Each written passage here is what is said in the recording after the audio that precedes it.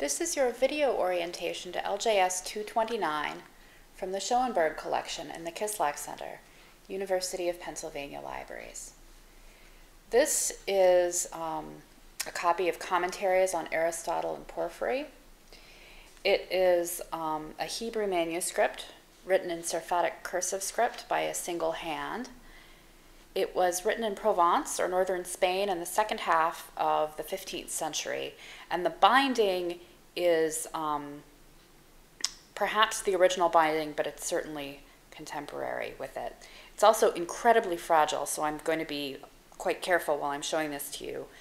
This is particularly interesting because of the original binding.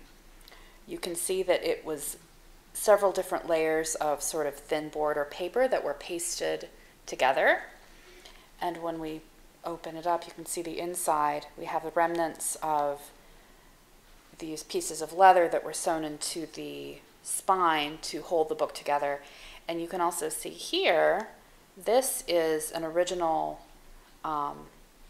sewing guard. So this is a parchment fragment from a different manuscript, a 13th century glossed French manuscript that was cut into pieces and then used as part of the binding for this manuscript. And so we'll close that up and we'll have a closer look at the spine. So here you can see these leather pieces coming out from the front cover, and they would have been sewn in here.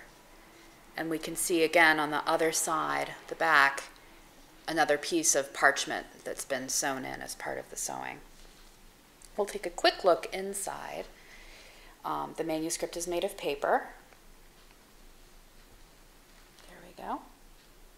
If you'd like to find out more about this manuscript and see more of the inside of it, you can visit Pen in Hand. There are high-resolution digital images of every page, along with a complete description of the manuscript.